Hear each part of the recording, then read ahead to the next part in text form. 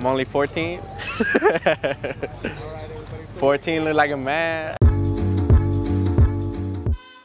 Well, if you came out here, if you look around right now, you see a lot of cars, old school cars, hydraulic where they could jump and stuff. But the way we do it, blessing of the rides, you get your car blessed. We have a menudo competition today. Whoever has the best menudo wins $200. Some people, it's like they think it's a competition against each other. But with us, it's always been like love, like, oh, your car's nice and this is. You win prizes and stuff. You just want to put your artwork out there. Paint jobs on the bikes, on the cars, putting your hydraulics. People have murals on their cars, show their story. It's not cheap. It's a lot of money, but you just gotta love the game.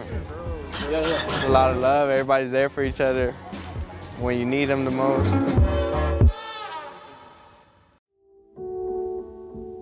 First started videography.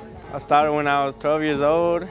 I would go with my second oldest brother, Angel, to go play basketball. Then that's when I noticed like he had a lot of talent, but he didn't have that much recognition. So I wanted to put him out there. He went out and he was out of town, but he was driving, then somebody hit into him, and it went from there. I think about him a lot. I looked up to him like as a father.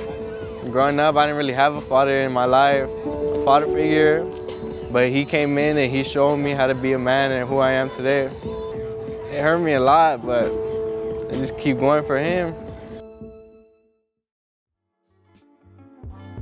I still have some old stuff of him I haven't dropped yet. I keep going for him.